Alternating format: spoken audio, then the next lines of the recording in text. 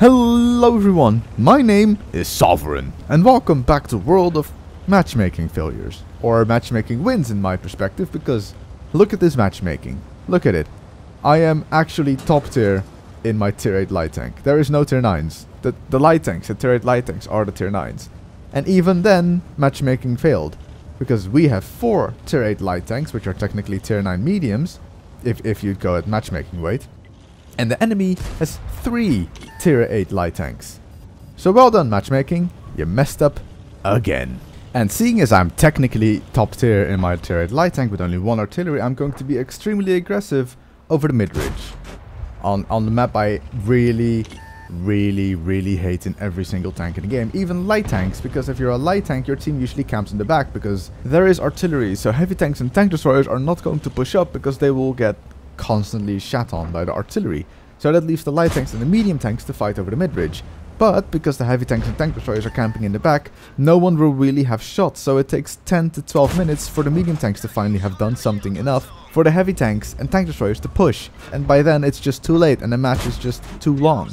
I have some suggestions on how to fix this map, but that would mean that Wargaming has to listen to me, and Wargaming RU doesn't listen to anyone from EU, so I'm not going to bother. But luckily in this match there are not a lot of heavy tanks, there are not a lot of tank destroyers, it's mostly medium and light tanks, so this match should be over relatively fast if we can be extra aggressive, because, as I've mentioned, there will be tanks camping in the back, but not a lot of them. You won't have 15 shots come in when you poke over, instead you will have 3, maybe 4, and they have a high chance of missing you if I am fast, and I am a small target in this tank. Now, speaking of tanks, last Sunday I uploaded a video that some of you in the comment section have referred to as tank porn.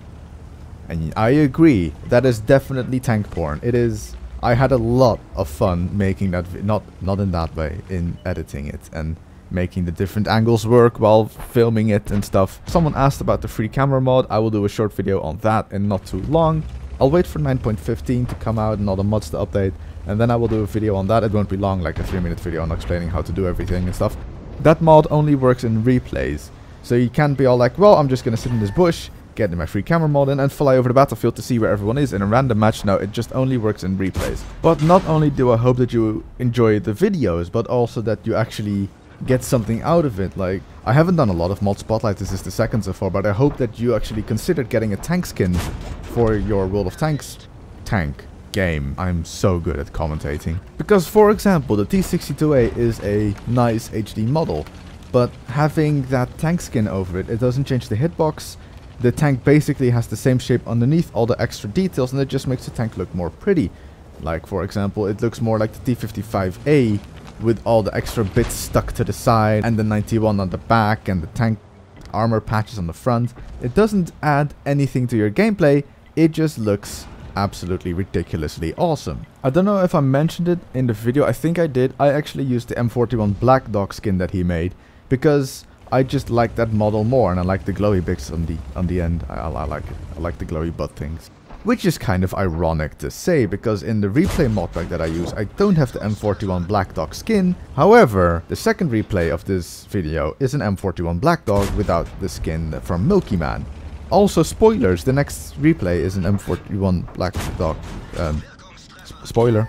I was also going to do a zoom mod for a mod spotlight, but I cancelled that because the moment I thought about doing it, Wargaming announced that they would add a zoom function themselves into the base game in patch 9.15. And guess what recently came out? Yeah, patch 9.15. And sadly enough, Cuddlesbear died. Cuddlesbear went really aggressive into the ditch, and he was screaming for his life multiple times, and the team saved him multiple times, but sadly enough, he still died. Nothing we can do about it, except for carry this game. And with carry this game, I mean do more damage, because we don't really have to carry. We're winning massively. The enemy team made some mistakes in their game, and our team took advantage of it.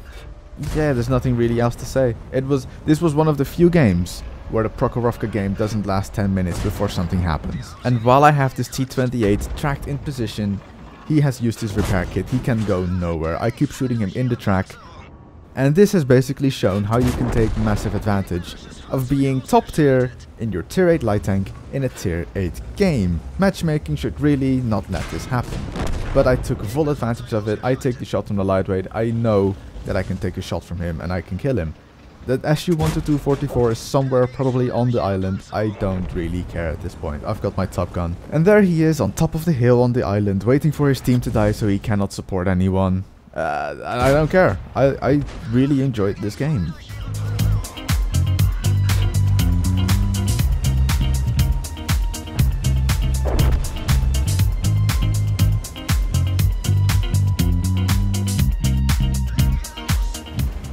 Hot damn, is that music funky. And welcome back on Pilsen. I've shown a couple of replays on Pilsen. One where I lose a Lorraine carry and it hurt. But fighting back the tears, this is Slarty Bartfart in his M41 Black Dog Girlfriend.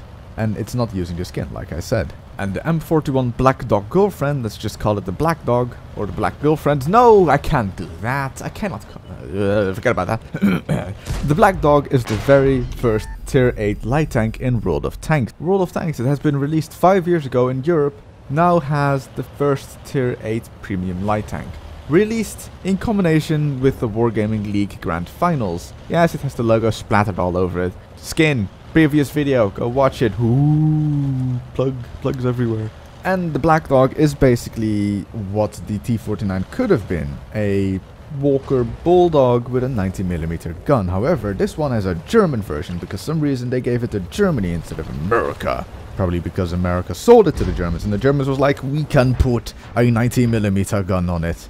I wanted to go in-game and check the vehicle details to see if it was actually like that, but it just says the German version of the American M41 Bulldog. So, just go with the Germans stole it and slammed a 90mm gun in there instead of a 76 pew-pew gun. So why am I showing a Black Dog replay right after an RU-251 replay? Well, if you cannot add up 1 plus 1, I'll tell you why.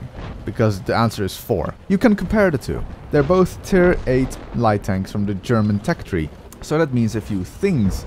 The crew is interchangeable between the RU-251 and the Black Dog. They both have no armor, they both have roughly the same gun, 240 damage. The RU has 190mm of penetration, whereas the Bulldog has 182. The DPM is slightly higher on the RU-251, but the shell velocity is lower on the 251. But shell velocity is an issue on every single light tank from the German tech tree, because the SP1C, the Black Dog and the RU-251 all have really slow shell velocity. This could be a balancing reason because of the high DPM.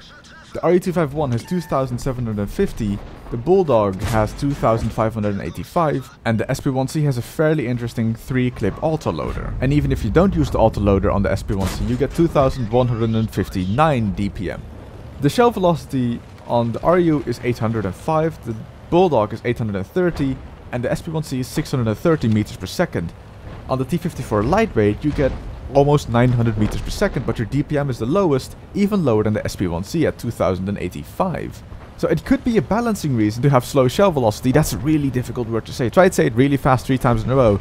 Really slow shell velocity. There you go, try it. And if this all went too fast for you and the numbers are confusing, I'll just give one tip if you're driving a high-tier German light tank. When shooting at an enemy tank that is driving, give it a lot of lead. Now, as a non-English speaking person, I mean, my mother tongue isn't English, it is my second language. Speaking English a lot makes me think of the words sometimes. Like, I think about words a lot, for example, car. The word car in Dutch is auto, which means automobile, which makes sense, but why is it an auto? It doesn't drive itself, at least not yet. But car, where does the word car come from? Because car, right, I've googled it, and the word car came from the word carriage. But where did the word carriage come from? Because carriage, you carry stuff, but where did the word carry come from? Who decided, the word for picking up someone and taking them with you is the word carry? Where did that meaning come from? Like, it has no real meaning. But that's the whole point of words having a meaning. For example, how did someone come up with the word leg? Why did they think, this attachment to the bottom of my thing is called a leg now? That it's attached to my stomach. Yes, that's a word I can use, stomach. How did people come up with words? For example, we have to find a new word for that thing in the sky. Let's call it a moon. Why can't we call it fweeblub? Moon sounds easier, and it's easy to spell instead of fweeblub. How? This is what I do in my free time. I think about the difficult things in life. Or for example, you drop something, you have one of two reactions. You brace for impact, you close your eyes, you pull a weird face. Or you decide to, I can do something about it and maybe catch it with my foot and just boot it right out of the window. But some people have an extra reaction with bracing for impact. They close their eyes, they pull their face away, and they start waving their hands back and forth. Like, where does the waving your hands come from? Where in the human psyche does that help you brace for impact?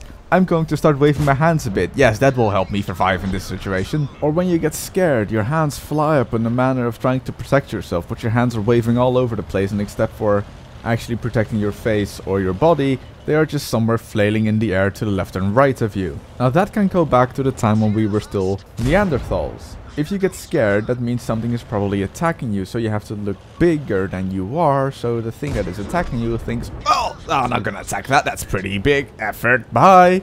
And that little prehistoric part in your brain is also the reason we are scared at night, because it's dark.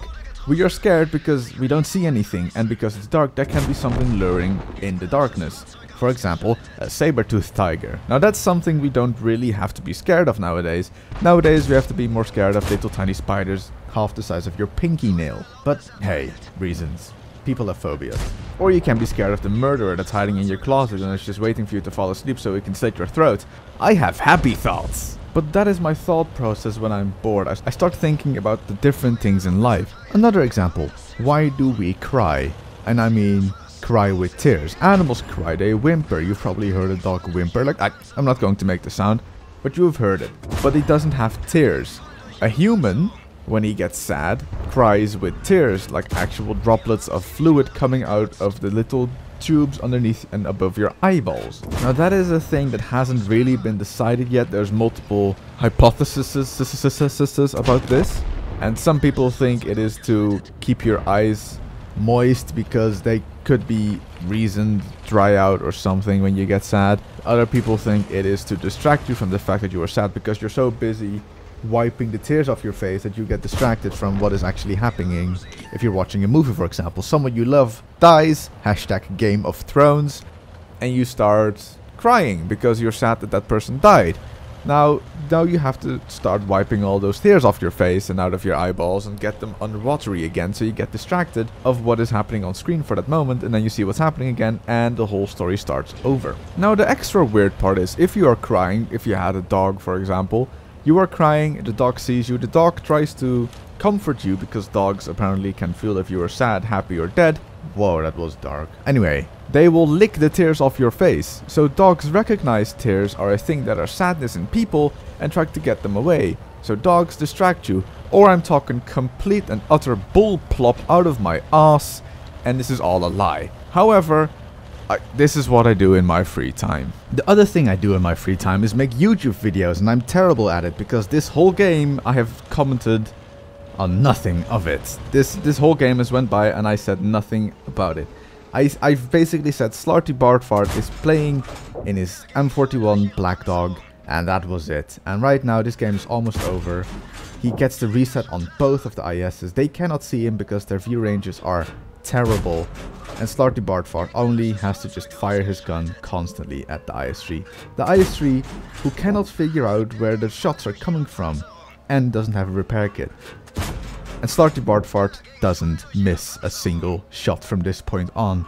Every single shot will hit and he will win the game. Light tanks can certainly carry games if you know what you are doing, if you stay safe. You can take a shot or two, but you have to stay safe. You can kill everything, you have the mobility, all you have to do is hit your shots.